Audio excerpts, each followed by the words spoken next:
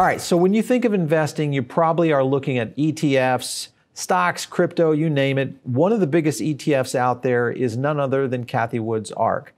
We're going to break it down today on a market mover. My name is Paul Barron. This is TechPath. All right, let's talk a little bit about the market movers and what they are. Basically, these are a combination of data, sentiment analysis, our own opinion, and a whole derivative of research that we pour into it, hopefully to provide you guys kind of an overview of where something is moving or how something is trending. As a reminder, this is not investment advice. Just be aware, this is an educational and research package that is based on our own findings and options. Options meaning what we go out to use in terms of research. We're not financial advisors and highly recommend you do your own research and due diligence in anything that you're going to do in terms of investing. All right, let's jump into what the market mover is going to be about today. It's going to be the status of the ARK ETF, flow comparison to sentiment, and also where are the impacted investments over when you look at their fund and you really kind of break it down, and we're going to look at all that. And then kind of the long term of where all this flies out into.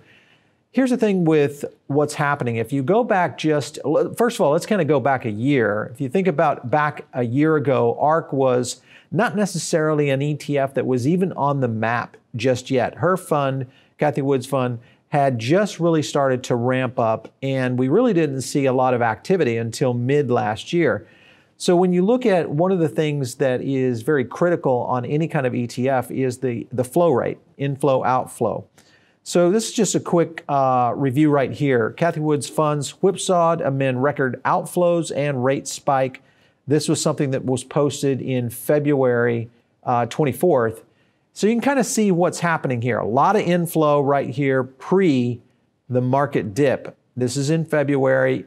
Those lines essentially indicate the amount of funds that are moving into it. On a positive note, you can see very few outflows occurring in the ARK ETF. So that's something that I think when you really kind of drill back down into it, and the reason I wanted to look at February was because there's a lot of particular investors that were in ARK in the late rounds, meaning September, October, November, December through February.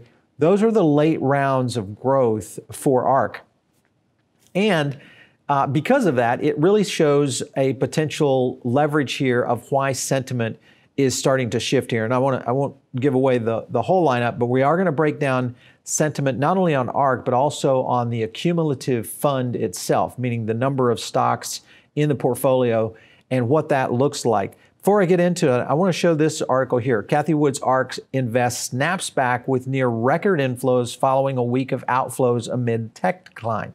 Now, this again is another scenario that we've seen a tremendous technology and consumer, I won't say kind of the consumer central goods out there. And when I say things like that, companies like a Peloton, et cetera, even to a certain extent, someone like a Zoom, a Teladoc, also consumer. These are all very tech-oriented companies that, of course, fall into the track of the ARK Innovation ETF. But they did see near record inflows at 64 million on Friday, and then signaling that investors were willing to buy near the top versus where I think a lot of people should have been is back in the early days of that investment to be able to hold on to what we're seeing now. Here's going to be the scenario, and this is where I think people are kind of running for the door when it comes to ARK. And let me just make sure you guys understand perfectly clear. I'm a big Cathie Wood fan. I have looked at her investments over the past year. She did kind of blow onto the scene and became a thing very quickly. Her potential of being able to grow the ARK investment strategy is basically in its kindergarten years. This is an investment firm, I think, that's going to be around for decades. And their potential of being able to grow what they're doing is going to be for a more long-term investor. But I do want to kind of flow into that. Now that the kind of the stage is set from February, which was really kind of the arc of ARK, and where they started to move. This next piece, which is ARK is down 30% from its highs, and a lot of people are essentially saying, hey, is this the time to sell? And hopefully we can answer this question for you. Over the past several years, ARK Investment ETF has been one of the most successful ETFs in the entire world. Its inception in late 2014 through the end of 2020, a 560% return. Pretty amazing if you think about all that. Assets exploded from 1.8 at the start of 2020 to around 28 billion. So that was really where the growth was in 2020, as I indicated. Around mid-2020 was where we really started seeing this massive growth. And if you look at their net flows, and I want to kind of flow here of both net flows and the 1 day, the 5 day, and you can kind of see here, we've got a 1 day, a 5 day, and a 30 day, all on the negative. Now, of course, the 90 day stretches back into February, which is when we saw kind of the top of the market, also showing the February chart there where you saw the net flow at the top of the market. And then here we are now in May, and we've seen kind of this up and bumping around. But the big deal is that we have a net flow of negative 397 in the 30-day outlook. In the 5 day, it's net minus 769. In the 1 day, it was minus 85. So you can see this is a pretty heavy outflow with ARK, the ETF. Now, and you can kind of flow along here across all the ARK properties. If you look at the genomic product, it's also having a tremendous amount of outflow. The next generation internet, also big outflows. And then fintech, a little bit of growth here in the 30-day, but still much lower in terms of outflow though. And then ARK Space, a little bit almost flat, and then a little bit of a decline in the 5, and then way up on the 30-day. So there are some signs of long-term life here, and I think that's kind of the factor that we're looking for, especially when you look at ARK's overall investments. I want to jump back to their ETF and kind of analyze why we have seen this bloody transition from ARK being what was once kind of the golden child of Wall Street to where they are right now. Let's take a look at their holdings currently. Tesla, of course, leads as their top weighted and number 1 position at 10% of their total investment. Teladoc comes in at number 2. Roku comes in at number 3, Square, and then Zoom, rounding out their top 5. You see, of course, Shopify, Zillow, Spotify, Twilio, and then Unity Software in there. Here's the thing. You look at this lineup, this dirty dozen of tech companies, all of which have taken some pretty heavy heat in the past, say, 30 days. And the bigger question is a lot of these companies are really struggling with long-term roadmap strategies. And that's, I think, the issue that's causing the amount of outflow that we're seeing with ARK. So let's take a look. I want to go to the number 1 holding here. So I'm going to jump over to our trading view. All right, so obviously this is what, if you're invested in Tesla, you guys, of course, are already booming up. The big thing is that Tesla has really taken a beating. Of course, here's the growth that Tesla has seen. And then if you look kind of right here, this is where we are today. And Tesla is really kind of skimming the bottom again, which is showing some very interesting strategies. I am working on a sentiment analysis for Tesla to really take a look at what this stock is potentially going to do in the future. When you look at some of the sentiment analysis that's out there, this is one of those that is, again, struggling with being able to kind of get a bounce off the bottom. And I just don't know, and I'm concerned, as a Tesla investor, full disclosure, I'm concerned with whether or not Tesla can start to pull itself out of here. And back to the holdings position, let's kind of jump back over there for a second. Back to the holdings position, when you look at where ARK is and Tesla's position at 10%, my question is, could we see ARK repositioning some of that holding into other things that could help kind of, I don't know if it would be dollar cost averaging, but in the essence of basically helping that ETF reposition for maybe a longer term play. And I think that's a big factor here. I also want to jump over to my trading view of Zoom. And this one is one that I've done an analysis on for sentiment. I want to kind of zoom in here, no pun intended. But you can kind of see something right here that's very interesting. Cross-competitive sentiment. Now, what I wanted to pull here with Zoom is back in, here we are in May of last year. So this is of course 2020, in the middle of, you know, a global situation that kind of has moved Zoom's stock price on an exploding layer. Now the advantage is their cross-competitive sentiment ranking was fairly low, 61.28. And this is a good thing. When you have a low cross-competitive sentiment, it usually means that you don't have a lot of competitors that are flowing into a sentiment score analysis in comparison to what you're doing. So obviously when you have a low number, you'll start to see a high impact score, whether it's in a stock price, in signups, number of users, all those kind of things started exploding. Negative amplification also right here was 31.06, which is fairly low. Now this is kind of the alternate effect. The lower the score, the better.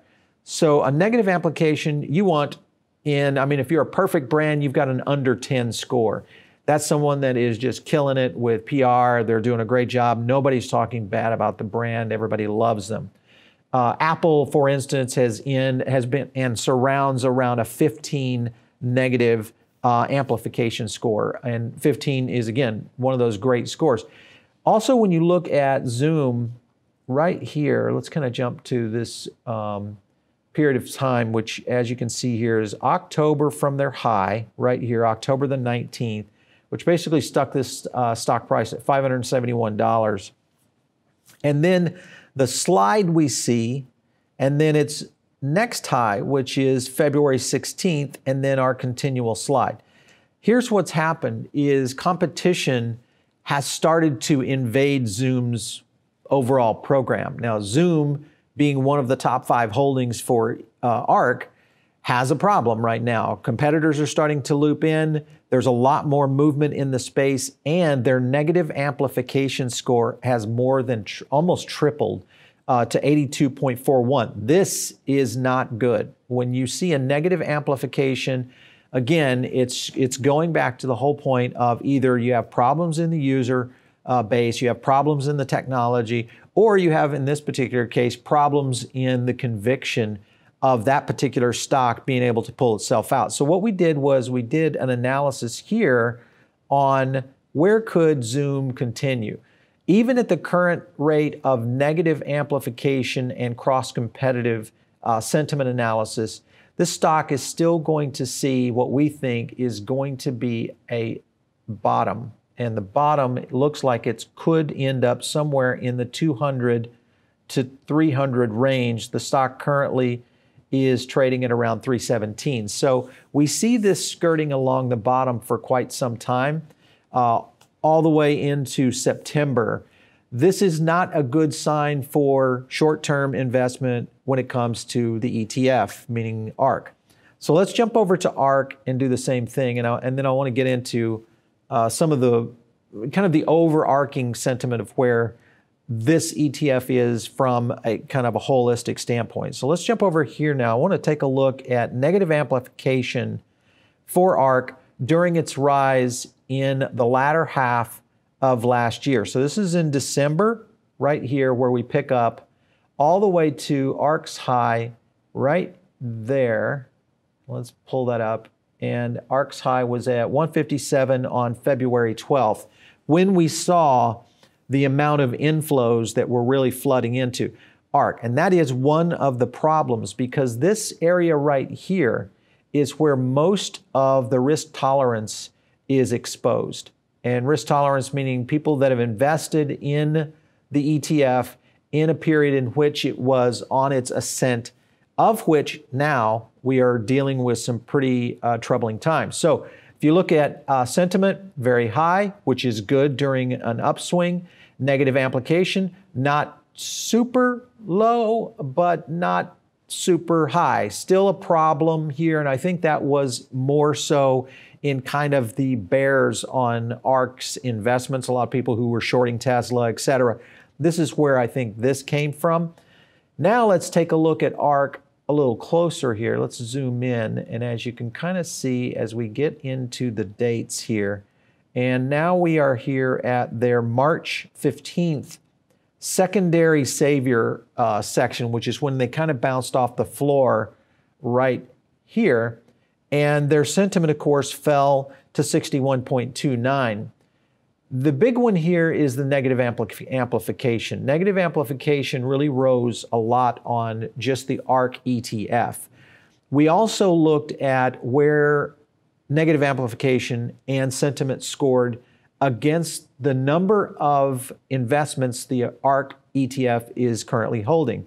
So when you look at that and you kind of see where they are long term, let's kind of boom out a little bit here. I want to kind of go down to where we're moving into May.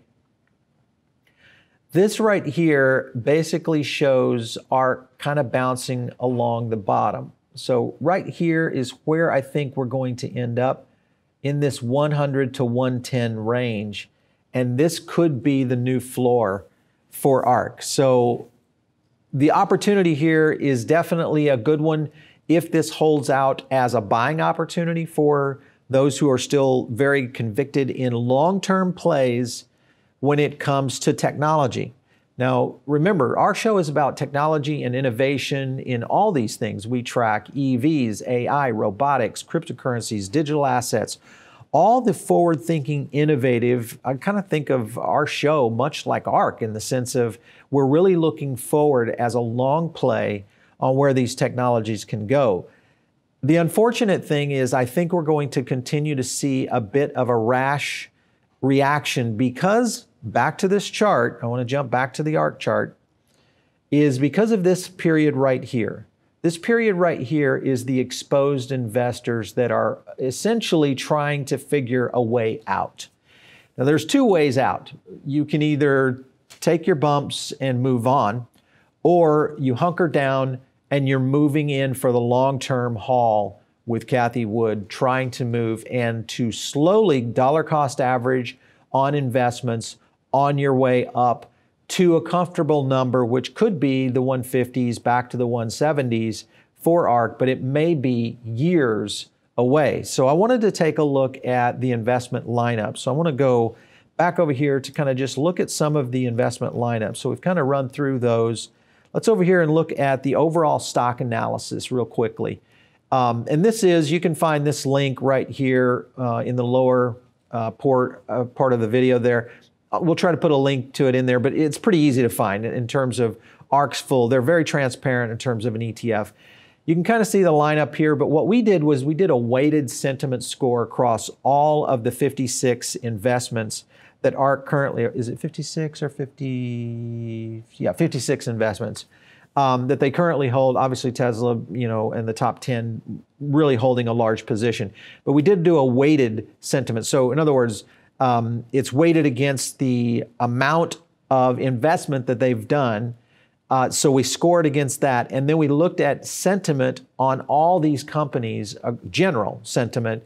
And this is consumer sentiment, consumer satisfaction sentiment. It also looks at just the general natural language processing that we analyze across all of these different stocks. And you can kind of see in February, sentiment was very high at 80.13 across all 56. Actually, there was fewer because she has invested in some new ones that weren't in there in February. And then it starts to slide a little bit in March to 76.59, 72 in April, and a continued slide here in May at 70. The other thing that is concerning is the negative amplification. It's going the other way. Negative amplification. There were some companies that had some problems in here at 42.36, 43, 44 in April, and here we are with a big jump in May on negative amplification to 50.11. Now this is where it gets really a little squirrely, in my opinion, is the look of where ARK could be in the next coming months is really going to be dependent, I think, on the top 20% of their portfolio. Meaning, how are these companies performing in that top 20%? Because those are the ones that get the most press. They also get the most exposure.